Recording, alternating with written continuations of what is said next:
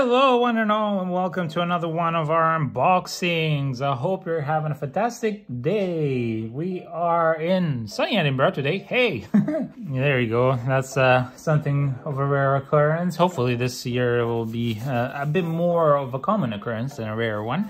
Anyway, today we thought we'd give you an overlook of something new. Usually we open the sets as they come out, and we unbox products as they're newly released, but you know, our plan is also hopefully to go back in time and unbox some of the other products. So today, Scotty and I will be unboxing one of the Pioneer Challenger decks that was released last year. Thank you very much, Scotty, for that introduction. So this is the 2022 Orzhov Humans Pioneer Challenger deck. And this series of decks was introduced a while back, if I'm not mistaken, in 2021, with the idea of giving new players enough cards to play into the formats, whether it is standard or Pioneer. And even now they started with the, I think it's basic or standard or Challenger decks for Commander. I don't remember the specific name. But basically these are decks that should have everything that you need to start playing right away. So you could just leave it up and go to your local game store and just participate in any of those formats events. Now, the reason why I got this one in particular is because I figured out that, you know, currently in the different metas, there's a way to edit this deck and add the different cards, and you can play this in both standard and Pioneer and also modern. So of course, a lot of the cards that will come inside here, which I know most of them what they are, hence why I got it. A lot of the cards that come in here are good and decent for the Humans deck, the white weenie deck that is currently fairly strong and competitive in all the formats that I've aforementioned. But you know, this one has both colors and you'll get a little bit of everything inside, including some lands and all that. Now let's look at the contents of the deck proper. Okay, so we get the 60 card deck, a 50 card sideboard, and a deck box. That's very nice. You get basically everything you need, including the sideboard. You get a little bit of an introduction. And if we look at the deck, it's actually shiny, and it's very interesting because it has a little bit of texture here. Here it's more of a patina and some texture around the Magic the Gathering logo. So as usual, WotC has gone out of the way to make the boxes look really nice and fancy. And out of curiosity, this has been made in Japan. So interestingly enough, you can get these boxes for around 40-ish something pounds, anywhere between 40 and I guess 50 pounds, depending on where you buy this. It is likely that they've sold out by now because these are 2022 at your local game store.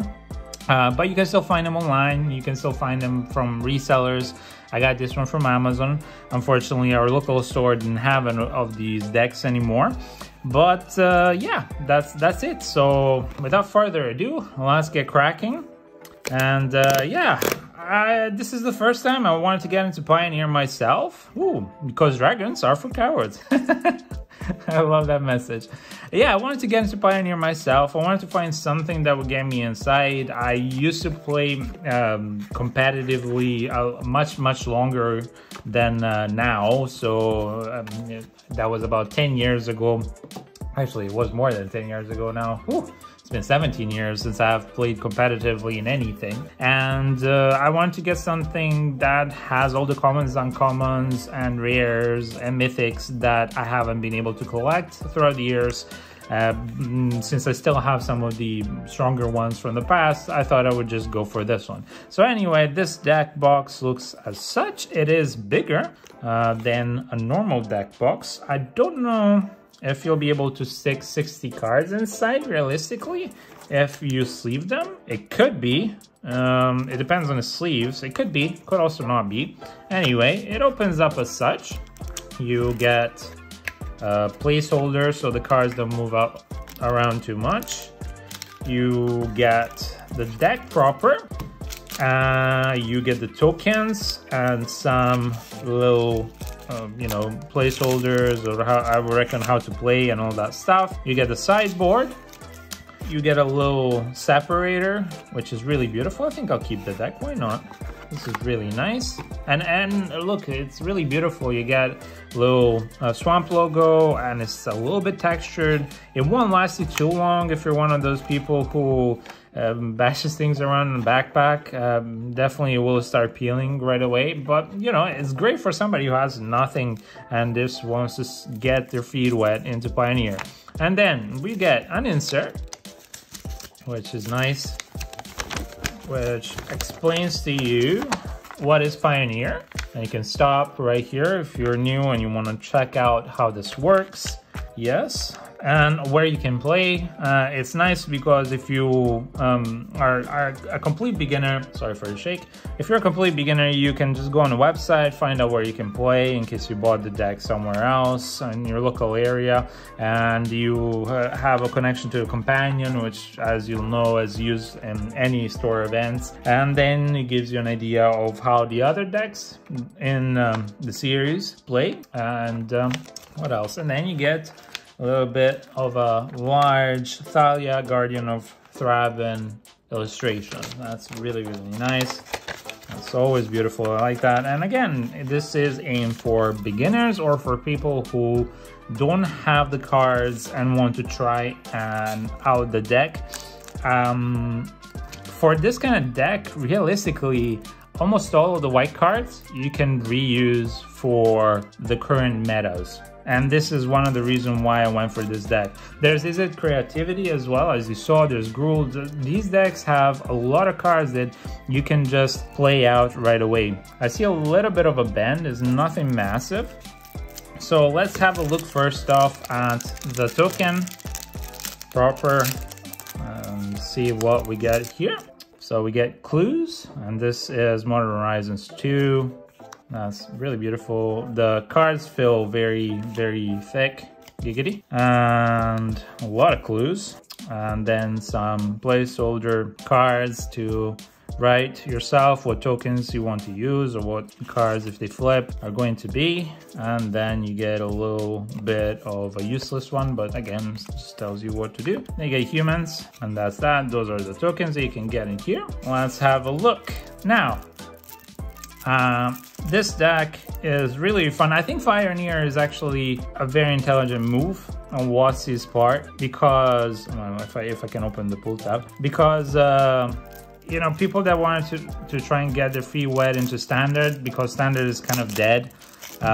Well, that's at a tournament level anyway, on the local scene, because if you're looking at Arena, Standard is still fairly alive, and it's really the most played format online.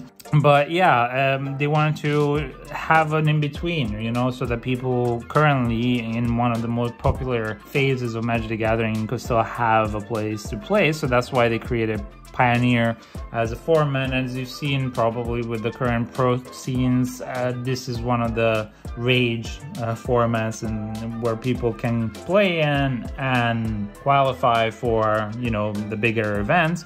So that's very nice. I also think this is one of the reasons why Standard has gone down even more so, unfortunately, because, you know, the scene focus has swapped to Pioneer. But anyway, without further ado, I won't get into too much rant. Anyway, so the first one is a Giant Killer. This is from Wilds of Eldraine. It's a human peasant 1/2 creature. It costs 1 white. It is an adventure card, so it has 2 abilities, and for 1 generic 1 white, you tap it and you tap another creature, so it's an Icy Manipulator. And then for chop down, you destroy target creature with power 4 or greater, so this is very good. And you get 3 of them, if I'm not mistaken. 1 is going to be in the sideboard. Then you get Rally the Ranks, which is an enchantment. Then enters the battlefield, you choose a creature type, and the creatures of the chosen type get +1/+1. So it's a tribal buff, really nice. And there you go, you have 4 of those ones. Then you get Luminarch Aspirant, which is the image from the front of the box As a human cleric, 1/1 for 1 generic and 1 white. At the beginning of combat on your turn, you put a +1/+1 counter on target creature you control. This is really good for a quick deck. And there you go, you get 4 of these ones. Then you get the Caves of Koilos, which is one of the pain lands from back when. You get 4 of these. That's always nice. You get the Concealed Courtyard. This is one of the slow lands from Kaladesh. Always really nice.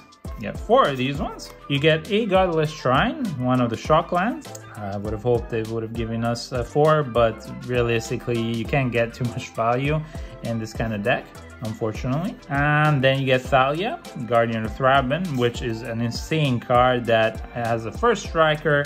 That's a 2/1 human soldier for 1 generic and 1 white, and non-creature spell costs 1 more to cast, generic, so that's really strong. One of the moving pieces of this puzzle as a whole. Thalia's Lieutenants is a 1/1 human soldier for 1 generic and 1 white. When it enters the battlefield, you put a +1/+1 counter on each human you control, and as you can see, it's all humans here. And whenever another human enters the battlefield and you control, you put a +1/+1 counter on this creature, so that's really good, and you get 4 of them. So that's it for the white. Then we move on to the black with Bloodsoaked Champion, which is a 2/1 human warrior for 1 black, and it cannot block. And it has raid for 1 generic 1 black. You return this card from the graveyard to the battlefield. Activate this ability only if you've attacked with a creature this turn. So this is a creature just keeps coming back and being annoying from Tarkir, if I'm not mistaken. Motobolt. This is a beautiful card and is one of more expensive ones in here. Really useful. It allows you to transform it for 1 generic into a 2/2 creature that has all creature types, so it can get buffed by the buffing for the tribal. And you get 1, 2, which is insane. Then you have Kite Sail Freebooter, which is a human part, 1/2 for 1 generic and 1 black. Has flying. When it enters the battlefield, target opponent reveals his or her hand. You choose a non-creature, non-land card from it. Exile that card until it leaves the battlefield. So this is one of the ways to interact with your opponents. You get 4 of them. It's not a bad card actually, because as a tool set, it's always good to have some hand interaction, and especially in Pioneer. Dauntless Bodyguard. This is a human knight, 2/1 for 1 white from the Dominaria set. As it enters the battlefield, you choose another creature you control. You can sacrifice this one to give indestructible to that creature until the end of the turn. You get 4 of these. This is a very good card. And then we get Dire Tactics, which is an instant for Orzhov. And exile target creature. If you don't control a human, you lose life equal to the creature's toughness. Of course, you're going to be controlling quite a few humans, so that's really good. You only get 2 of these though. Then you get Unclaimed Territory, which you choose a creature type when it enters the battlefield, and then you can add 1 mana of any color of the mana pool, and you can only do that for the creature type you've chosen. So that's really nice. Next up, you get the Secluded Courtyard, and when it enters the battlefield, you choose a creature type. And then you tap to add 1 mana of any color to cast any creature spell of the chosen type, or to activate abilities of that creature type that you've chosen. So again, really good for tribal. Next up, you get Bloodchief's Thirst. It's a 1 black sorcery, has kicker for 2 generic, 1 black. Destroy target creature or planeswalker with converted mana cost of 2 or less. If the spell was kick, destroy instead target creature or planeswalker. So this is more interaction, very good. Then you get Thraben Inspector, which is a 1/2 human soldier creature for 1 white.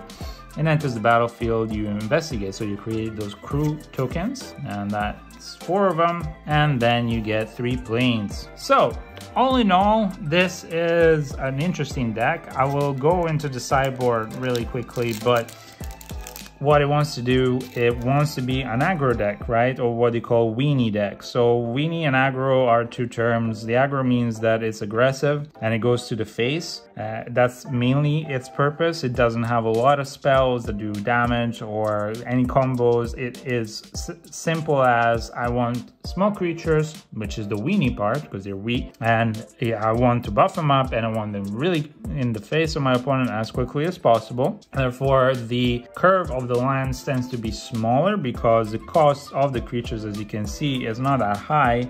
I don't think there's anything above 2.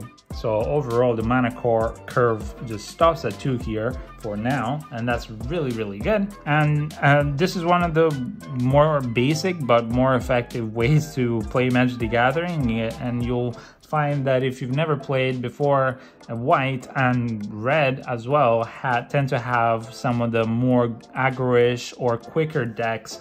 Red also has burn, but some of the more aggro-ish and quicker decks that have the lowest curve. So we'll look at the sideboard just now. Here we go. You get Containment Priest, which is a really good card. It's a 2/2 flash, a human cleric for 1 generic and 1 white. And if a non-token creature went into the battlefield and it wasn't cast, exile it instead. So this is really great for any interactions such as put directly into play from graveyard or from other places, or other creatures that allow you to put straight up into play without casting. This is a great interaction, a good card for a sideboard. Then you get another Giant Killer, as I said. You get a Sun-Gold Sentinel, which is a 3/2 human soldier for 1 generic and 1 white. Whenever it enters the battlefield or attacks, you exile up to 1 target card from a graveyard. And then this has Coven for 1 generic and 1 white. You choose a color. Sun-Gold Sentinel against hexproof from that color until the end of the turn. Cannot be blocked by creatures of this color, of course. And activate only if you control 3 or more creatures with different powers. So this is for graveyard hate, and for graveyard hate it means that you are literally going against decks that play from their graveyard, which there are quite a bit, especially in Pioneer. You get Portable Hole, which is an artifact for 1 white, and when it enters the battlefield, you exile target non-land permanent an opponent controls with mana value 2 or less until this leaves the battlefield, and you get 3 of these ones, so that's good.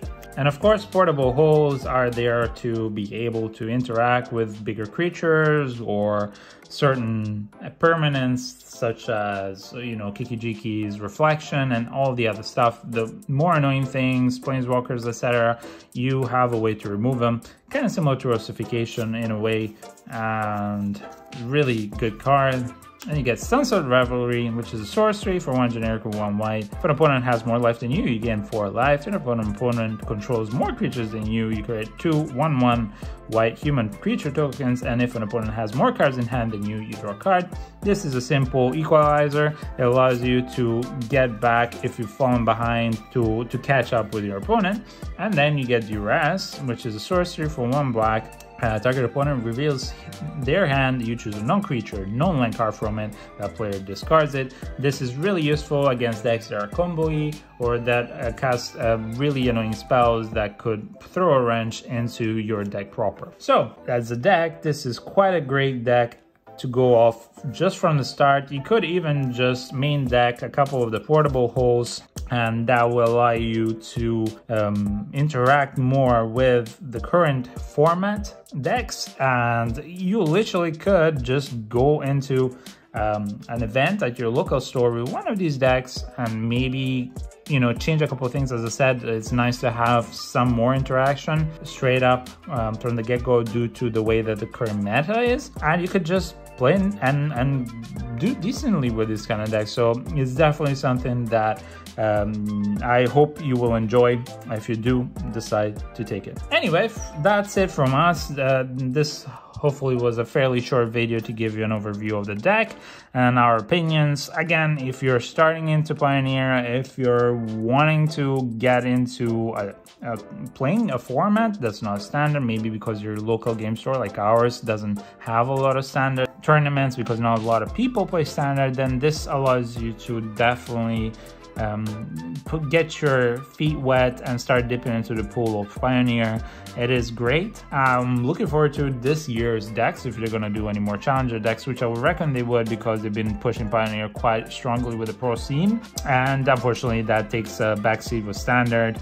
and Standard is unfortunately going to be overlooked by most people because of this, but you know, Standard can still be fun, and hopefully they'll figure out some ways to bring back tournaments and events for Standard so that people can still enjoy it. Either way, this is a great deck. Can't wait to play it, and I organize it to start playing in both Standard, Pioneer, and Modern. There are quite a few things you can do. The main cards out of this deck are the Lieutenant, Thalia, the Guardian, Luminarch Aspirant, the Giant Killer, the Portable Hole, and the Dauntless Bodyguard. Those are some of the main cards that you'll see that even the Pro Tour decks use. And of course, there are the Mutavaults inside, the Godless Shrine. So those are really, really good. There's definitely a reason to keep at least 60 to 70% of this deck, depending on how you change it for Pioneer. And as I said, if you don't have any cards to change it, what you get in here is still very good. So that's it from us. Thank you very much for tuning in. Hopefully this change up is appreciated for you guys, especially for the new ones out there that are looking into Pioneer. And yeah, that's it from Scotty and I. We thank you very much. We wish you a lovely day, a blessed day. Be good, be kind, and we'll see you in the next one. Bye!